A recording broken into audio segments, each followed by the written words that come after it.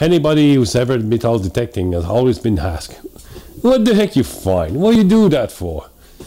Okay, today I'm gonna let you in and see some of the stuff I find. But just keep that between you and me, okay? I don't want anybody to hear about it.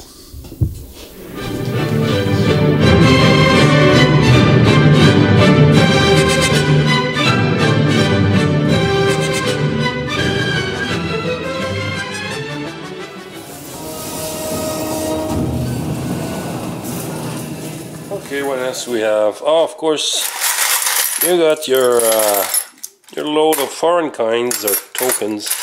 For some reason, the casino tokens, I got one or two there. Well, this is obviously with metal in the center, but this one has probably metal inside because I found it with the metal detector. And you got, you know, the whole English pennies and stuff. Pennies we found in Quebec and from time to time. Crappy stuff I didn't have time to sort. Like I say, you always have a bunch of start and you don't know what to do. Those are clean with a tumbler on the last video. I'm losing my voice. Those, hey Denis from Quebec City, is a buddy detecting. They're still waiting for you, guy. These are, I won't get them out of the, these are all old, yeah, what's the name of that? Rouge à lèvres. You know, lip balm. Yeah, no, we found a lot of those. So Denis, they're still waiting for you, guy. I know you collect them, just have fun for those. Well, I won't spend a lot of time here, except for this thing. Hey, a quiz. Anybody know what the heck is that? What is it? You got the number 49 on the back here. I never knew what it's made of, solid brass or bronze. So, anybody has a clue? I would appreciate. Of course, when you talk about metal detecting, you talk about coins, okay? Coins and tokens and stuff like that. That's what got me into metal detecting. I was a coin collector for a long time, and you know, I was limited on. I didn't want to buy everything, so one guy suggested, hey, why don't you try metal detecting? And I did, and I found a lot of coin, old tokens, and silver and stuff. Unfortunately, 4 or 5 years ago, I kind of sold everything because I needed money. So what I'm about to show you is what I have left. And some are misplaced. There was no one looking. I'm looking for one I didn't find. So those are the colonial tokens, okay? You got those predating one sou token, bouquet sou. I got a bunch of those, but not as much because I like those. You know, it's a small piece of history you get in your hands, and I like those. There's one I'm not finding is my Octary Connect from United States. Okay. So tokens, colonial tokens predating 1837. That was the money in Canada at the time. They're much, you know, it's always fun to find. And after that, we moved to. Now I have a bunch of those to be classified. Then we have the large cents. Canadian cents were twice the size they are. Well, they used to, because Canadian cents doesn't exist anymore. They're still worth a penny. You can change them, you can buy with stuff with them in Canada, but they're no longer made, so they're pretty much out of the circulation, and thank God, because they were starting to be a pain. So, yeah, large cents started in 1859, I guess, and went up to 1920. I got some... I think I got a bunch there, not classified yet, so I didn't have time. Of course, when you find coins in the ground, don't expect museum piece, museum quality and stuff like that. So, yeah, I just started them. It's fun, nice. Large cent, it's always fun to find a large cent, much better than a small one. And, yeah, the young kids might not know those, but these are Canadian cents from 1920 to 1938, 37, yes, yeah. At the time, French didn't care much, so everything is English. Only 1 cent, yeah. And So these are, like I said, a bunch of 1 cent. There's a bunch of 1922, 1926. Between those years, there's some that are worth quite a bit more because they're quite rarer. And what we have here is the 5 cents. Yeah, you wonder why the 5 cent is bigger than the 10 cents? Because at the time it was made of silver, so it was smaller than a dime. But people in Canada, they call them fish scale because they kind of look like small fish, and people were complaining, we lose them all the time because they go through the holes in the pocket. So yeah, they had to change those. I didn't find a lot. Some people are luckier than me and find a bunch. This one I thought I had the fish scale, but actually it's I think it's a 10 cent piece from the Netherlands or something in 1926. But still silver, so I just kept it there.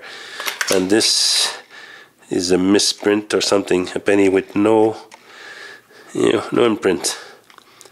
I just kept that. And like I say, I won't want to bore you to death, but I got a bunch now to be classified. So you have the 5 cents. You got the 10 cents. Why I keep those separate? Because I like the design, from not everything that's pre-37. Okay, I just keep separate because they're not necessarily worth much more. You got your Vickies there, yeah, and then you got the Georgie Edwards and stuff like that. So I keep the pre-37 dimes around here. Why there's the 57 there, I don't know. So yeah, you got a bunch of silver dime dating pre-1937 there, except for I don't know why there. Moving on, 25 cents. Yeah, this one I just remember. I was so proud. 1899. That was the first time I broke the 1800 barrier frontier, a 1900 barrier with a silver. So yeah, I kind of went gentle in the cleaning. Yeah, a lot of toning there were. Hey, this one, okay, not necessary. And I really liked the 1967 design with the Cougar or something like that. So as for the dimes, these are the readable, because we find a lot of those, but they went on circulation up to the 60s and they're so rubbed down. And the date is raised. So yeah, one day I cannot read them. I just toss them in the other pile. So it's not a collection. It's just I keep them separately for the last 5 years. And the 50 cent piece. Yeah, I was kind of lucky a couple summers ago, last year and the year before, and I found a bunch of at least 10 on the same summer. So everything you see there is always almost coming from one season or two. Like those two, I found those in Montreal, Newfoundland. They're from Newfoundland because Newfoundland was not part of Canada until 1949. So they have their own separate coinage, sometimes made in US, in Canada, sometimes made in England. But yeah, 1909, 1899, 50 cents from Newfoundland, found about, I'd say, 4 or 5 feet apart. And the rest of them, that's in the woods in Montreal, but the rest are pretty much coming from the water. Yeah. That's always a nice big chunk of silver. It's always fun to find. Like I said, this is the last 5 years or something. And what about those that are not pre-37? Well, I just keep them in a box. And like I said, that's what I found the last 5 years, 4 or 5 years silver. My luckiest day, I think it was 23 silver and 6 gold or something. That was my best day ever. I don't think I'll ever beat that again, because I don't think we're gonna find a virgin place like we did. But yeah, silver I just keep. Sometimes I take, my, 1 second.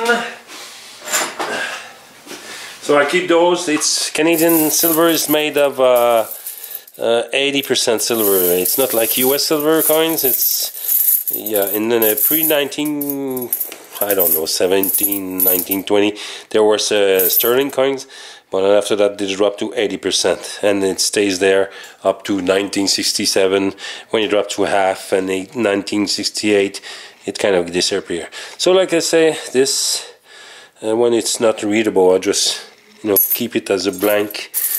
Sometimes you get some US coins there, I don't know why it's there.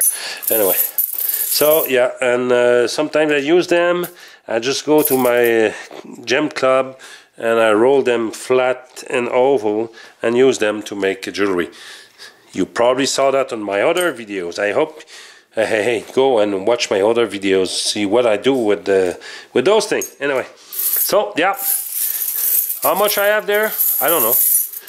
Oh, I don't know. At least one roll of each, and 2 rolls, I guess. Anyway, I like it. And I know some people are very fond of silver, have silver stash. Well, that's mine for the silver coins. And that pretty much covers the silver, the coins. Well, I got a few more. I'll show you in another box. Stay tuned. We have here. We got 2 more boxes to show. Okay, let's see what this one is about. Kind of a mixed match here. You know, you got kind of tokens clad. This, like this thing, I talked about it in the last video about coin cleaning, but Lauren and Litch, it's I think it's ID tag with a badge number. I don't know if either the company, you know, it was on operation up to 1917, I think, in the teens, okay? And maybe the company sold the tokens and they were used as, you know, I don't know, but, or they had the big company picnic or something, because at one site I found, you know, a bunch of those. I researched the company. It was an big excavation company in Montreal. Like I said, between 1914 and 17.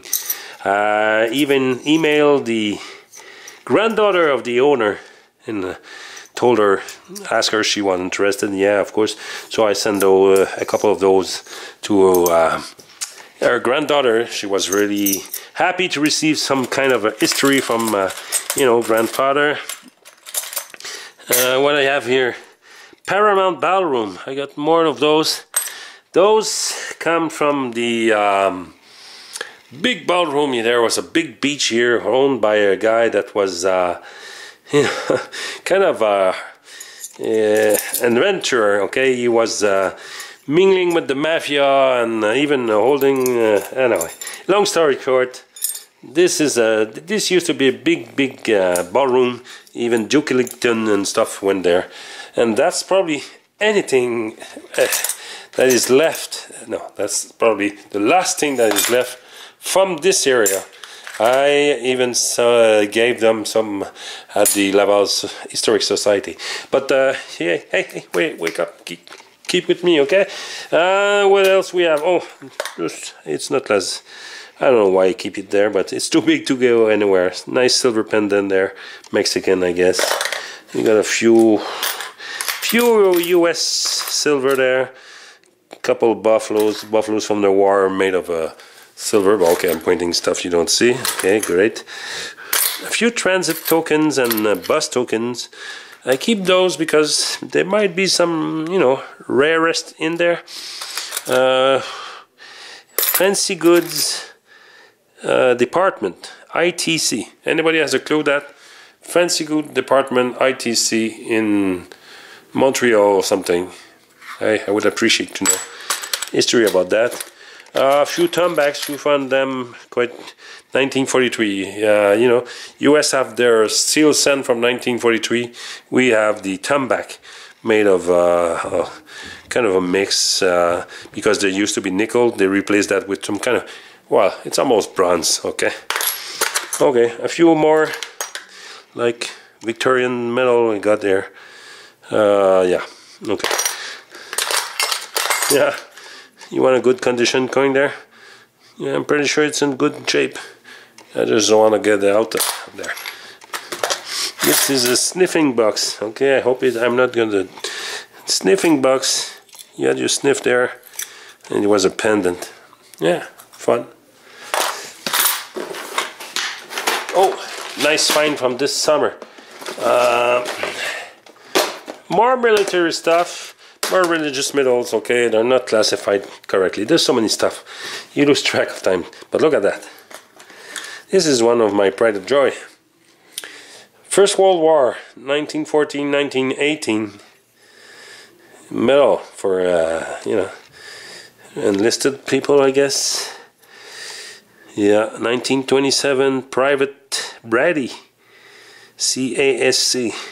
Yeah. Nice souvenir there. Got a few badges, military badges. I don't need no stinking badges. Okay, I digress. Some military rings there, a couple, you know. Always interesting. Royal Canadian credits. I always, you know, it's very... I just kept them separate. And a bunch of silver rings, I don't know why they're separate there. And still some religious medals. Made of sterling, probably. Why they're there? I don't know. There's so many stuff, you know. You can spend days and days just trying to sort them out. Some bracelet. Yeah, army bracelet. I should have presented those in the army section or military section, but Sergeant Darlington. Okay. Wow, anyway. I had more. I don't know where they are. So, okay, that were the last two boxes. What do we have left? Oh, yeah. We have silver, and we have the yellow one. Okay? Stay tuned.